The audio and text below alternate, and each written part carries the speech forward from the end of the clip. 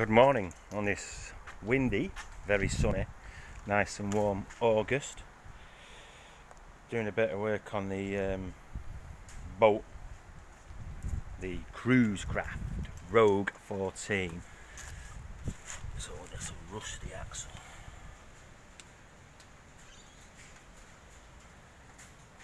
Yuck.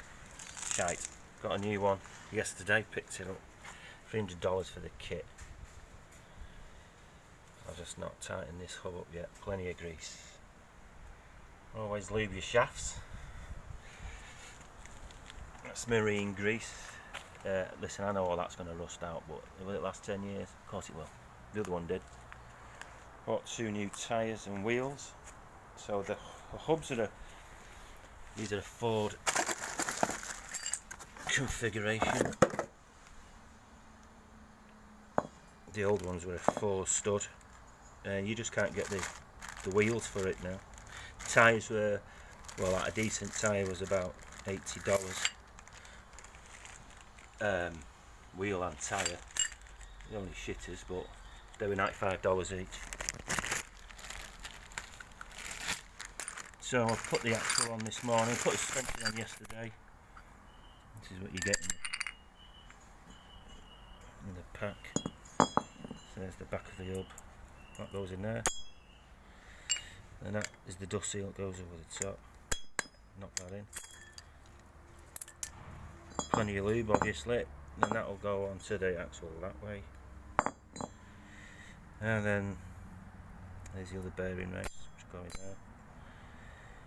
there. Spindle come through there, and then washer and castellated nut. Beautiful. Kit's quite good. Get a 2 ball receiver. You get a new jockey wheel. They're like a turn up sort of thing, so you don't actually unbolt it and lift it up, you just turn it around along with the chassis. So there's Lee's, my neighbours, helped me out, lending me those axle stands. There's the good old Clark one. There's one of the old wheels that I can't use now. Old BT's doing alright. So I've been recovering the seats. Look at that for your first attempt. For the boat, obviously. So I'll put new bases on. My liquor paint. I've got some of this marine vinyl.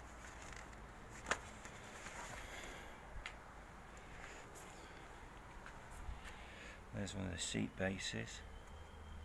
So basically I just got the old seat when it had the cover on, stuck it on like that, and I drew around my pattern, rolled it forward, drew it round again, and obviously that way. So I just came up with one length. Show you on this one, which is like from here round to the front, back down the side, and then same again. I just lay the pad on the material and drew around it, cut it, stitched it. Bob's your uncle, fan as your aunt. So when I was stitching them, I just put a centre line in between this base pad and the edging of the seat cover. And the original covers, this was all foam that was attached to the vinyl. So I was thinking, you know, what can I get that's squidgy but firm? So I had to walk around Kmart, and then an exercise mat, yoga mat, whatever. I just used that, and I just glued it with contact adhesive. I've only got that last one to do. Beautiful. I'll tell you what I've been up to. Bought the furniture for the deck. So obviously they're still in the middle of building shit. Well, that's the way it goes. So we've just started to plant some weeds. And they're coming on nicely. Quite good at weeds, actually. You tell it's windy, all the bits off the trees. Yeah, them trees, they keep dropping bits. So anyway, Alexandria likes sweeping it up every morning before she goes to school and when she comes home from school. So that's the seating arrangement. There's a good little space there for a refrigerator. Full of beer. This is going to be my external socket.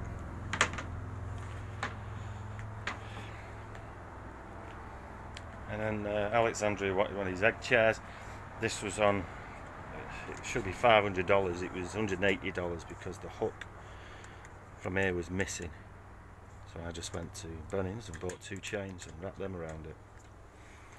Save yourself a few quid. There's the old dining chair. This floor scuffs up really easy, so we just bought some of these. These were from IKEA, $35.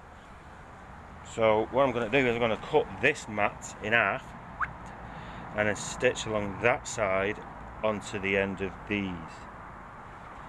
So it will virtually cover what you need for when you're pulling the chairs in and out. So we're all pleased with that. And we're going to make a better. I'm going to make a better chair out of that, obviously, but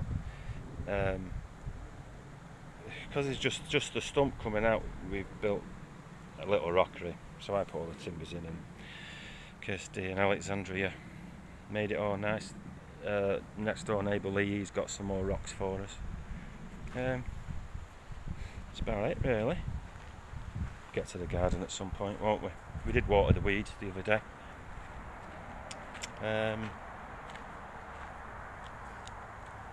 It's about your lot for today. There's the old bases. I'm assuming the boat's 1980. Not done too bad, have they? Oh, and there's the old covers. So that was that foam that they had on.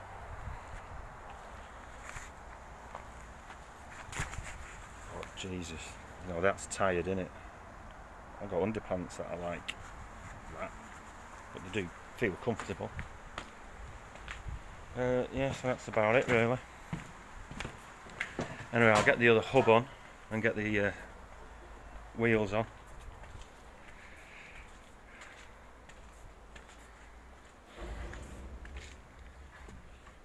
And we'll tidy up the inside.